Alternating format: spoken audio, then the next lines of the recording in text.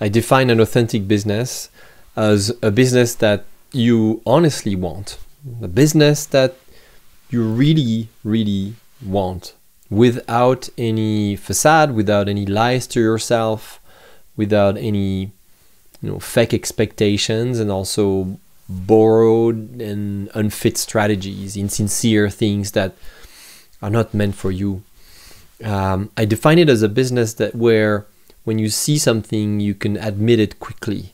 And I want to share with you the example of one of my clients who in the recent days was emotionally troubled. He had to go through a lot of emotional labor because he was dealing with a new supplier that didn't start the relationship in the way that he expected, and he's trying to convince himself that this relationship is going to get better over time.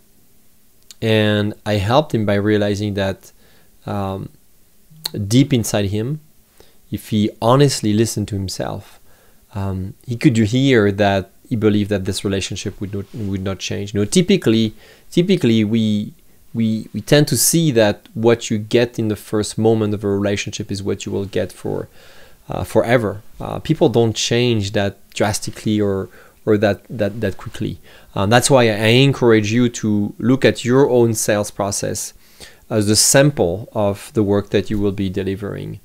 So this is what an authentic business does for you. It's a business with which you have the courage, you have the honesty to realize that things are the way they are and that they might not change drastically over time, that you kind of have to adapt to the situation, whether it is when you work with a new vendor or supplier, or onboard or hire somebody new, or try to work with the clients.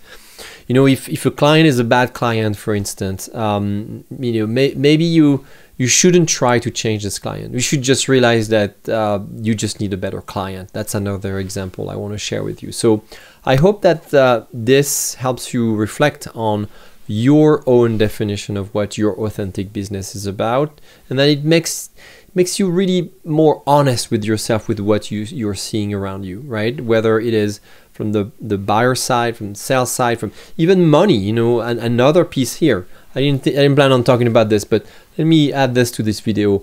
Money also is a very typical area where we tend to hide the truth to ourselves. We don't want to realize that cash flow is not the one we expected.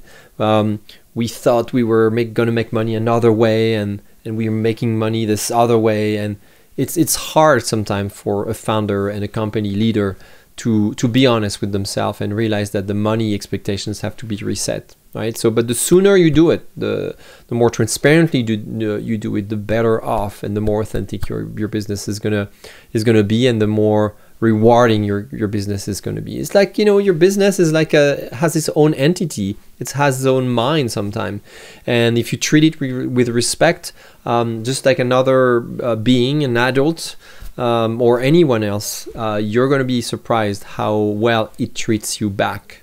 I hope this is helpful. As always, I welcome your comment and question about this topic of honesty in business.